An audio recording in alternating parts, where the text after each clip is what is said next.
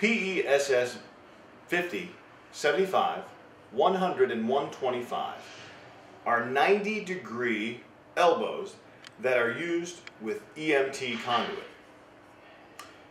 In this example, we're using half-inch EMT conduit, but the same principle will apply when installing all other sizes of conduit in this 90-degree elbow. You simply insert your conduit into one side, tighten it to the EMT conduit using the set screw. In the other direction, offset 90 degrees, you insert the EMT conduit, tighten it down with same said set screw.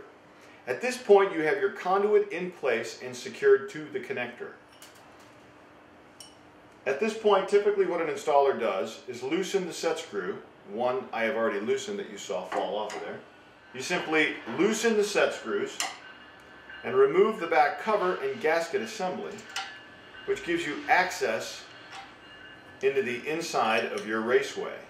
You now can pull the wires up and then reinsert them in the 90-degree direction of your choice.